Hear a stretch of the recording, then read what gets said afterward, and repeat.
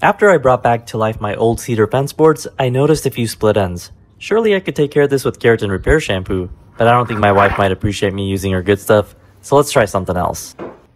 First lay down some parchment paper. Then grab some Titebond 3 wood glue. Make sure it's waterproof for exterior application. The 8-ounce bottle is about $4. We're just gonna fill the cracks. I found this silicone cooking brush from Dollar Tree that keeps my hands dry. Next, bring the crack together with ratchet clamps or bar clamps, placing them every so often.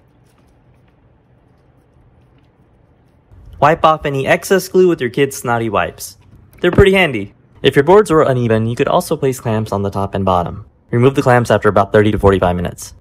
You know this isn't perfect, the lines are visible, and it may not be forever durable, but that's okay. As Captain Planet would say, the power is yours. And I chose to recycle to build some planners very soon. Stay tuned.